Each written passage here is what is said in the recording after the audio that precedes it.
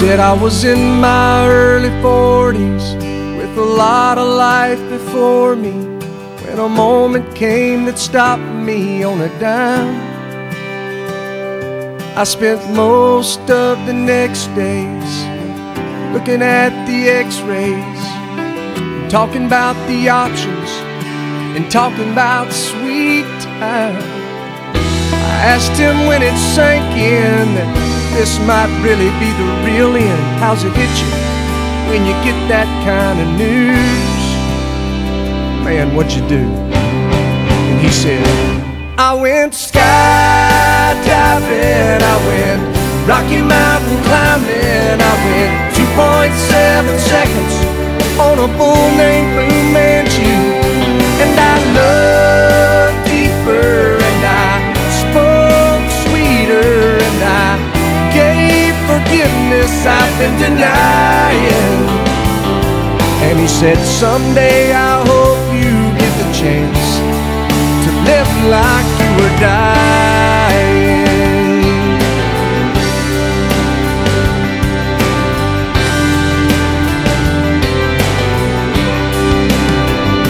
He said I was finally the husband that most of the time I wasn't, and I became a friend would like to have. And all of a sudden going fishing wasn't such an imposition, and I went 3 times that year. I lost my dad. Well, I finally read the good book, and I took a good long hard look at what I'd do if I could do it all again. And then I went skydiving, I went Rocky Mountain climbing, I went 2.7 seconds on a bull named Fu Manchu. And I looked deeper and I spoke sweeter and I gave forgiveness I've been denying. And he said, someday I hope you get the chance to live like you were dying.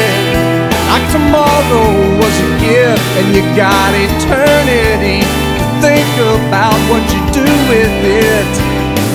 What did you do with it? What did I do with it? What would I do with it? Skydiving, I went Rocky Mountain climbing, I went 2.7 seconds on a bull named Fu Manchu.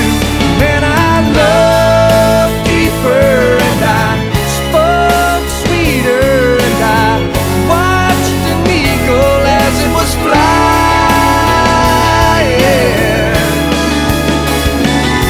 And he said, someday I hope you get the chance to live like you were dying.